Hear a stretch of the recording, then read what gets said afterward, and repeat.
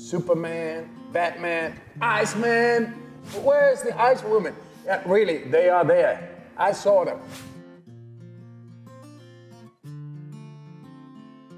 In Ukraine, there is a Russian who swims with belugas in ice water.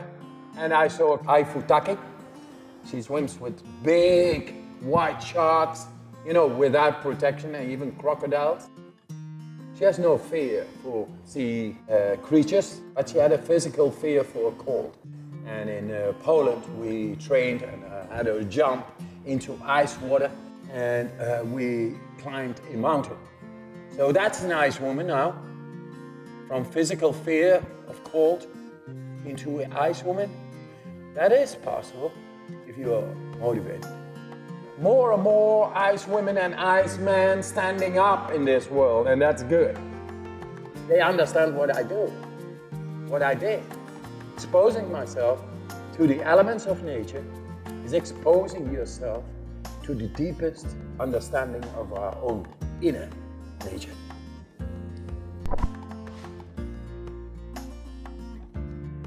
So I'm the ice woman, Iceman.